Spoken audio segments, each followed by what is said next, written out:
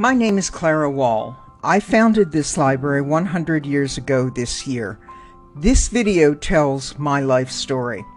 I was born Clara Young into a well-off, civic-minded family in 1858. We lived in Summit, New Jersey.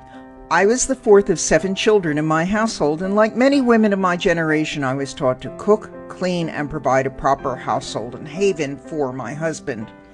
I married John Wall, a blacksmith from New Providence in 1877 when I was 19 years old.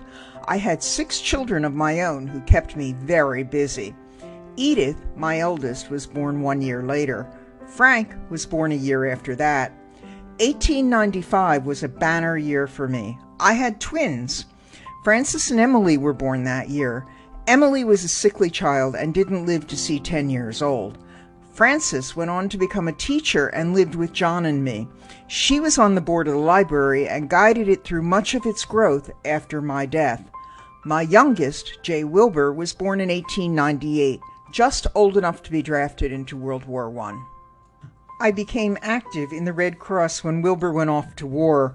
All of my children were grown by then, and President Wilson urged everyone to put their energies to work helping the Red Cross meet the needs of the thousands of young men joining the Allied forces on the battlefields of Europe. I was one of those who started a Red Cross chapter in New Providence. By the war's end, nearly 1/3 of the United States population was either a donor to the Red Cross or serving as a volunteer.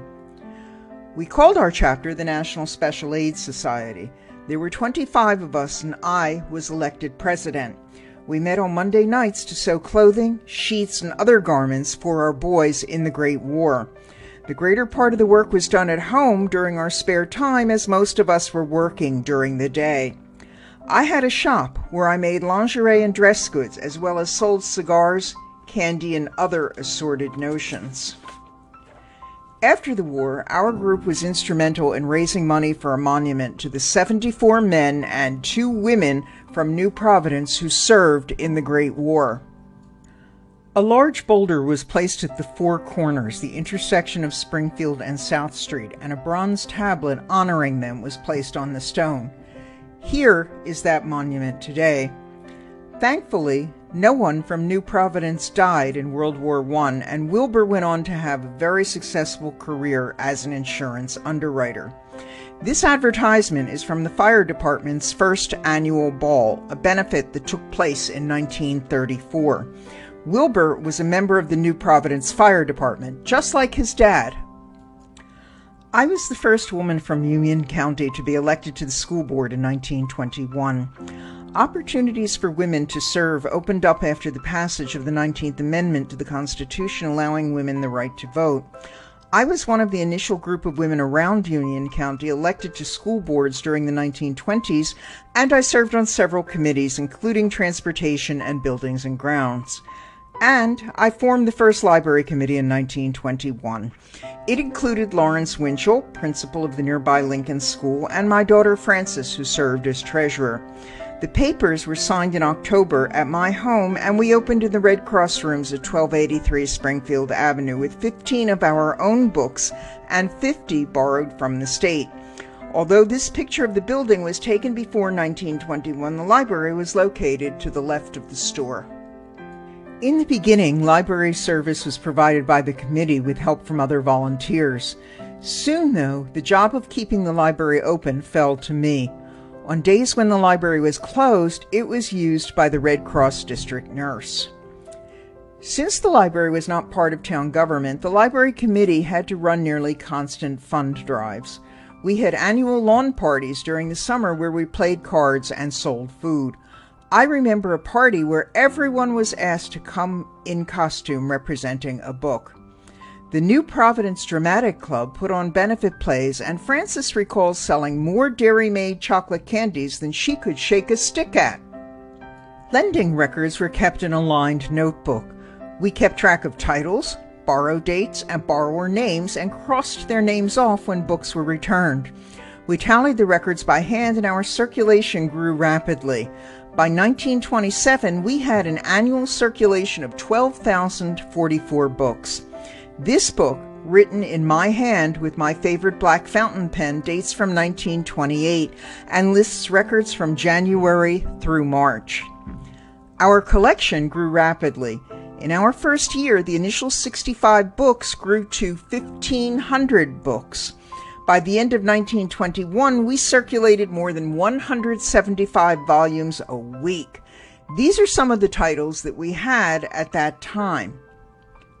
We also circulated magazines. These are a few of the titles we offered. I became known as the first librarian and was referred to that way around town. In 1925, the Borough Council recognized my dedication and hired me as the town librarian. Much of my annual salary of $250 went back into the library to buy books and supplies. As a matter of fact, I spent so much time there that I knew every book in the library. I could greet every person by name, remember the books they had read, their reading preferences, and make recommendations. In 1928, the library moved to 1310 Springfield Avenue, the former New Providence Academy, where we remained until after World War II. By 1933, the library was so important to the community that the Library Association authorized me to communicate with federal authorities about obtaining aid for a dedicated library building. One of our initial library committee members, Lyman Coddington, generously donated land at the Four Corners for the building. In the end, nothing came of it, and it would be another 2 decades before a dedicated building was erected. Here is what the land that Mr. Coddington gave to the association looks like today. I retired from the library in 1939, just after my son Jay Wilbur threw me a big 80th birthday party. By that time, the work of buying hundreds of books each year, the constant search for funding, and keeping up with an annual circulation of well over 14,000 items had become too much. I left the library in good hands, though. My friend, Margaret Radke, with whom I had worked on Ladies' Aid Society projects at the Methodist Church, was appointed as our first professional librarian. Margaret worked with the Borough Council and the Library Association to incorporate the library into town government. This picture was taken at our 50th anniversary in 1971. Margaret is on the far left and Frances is in the center.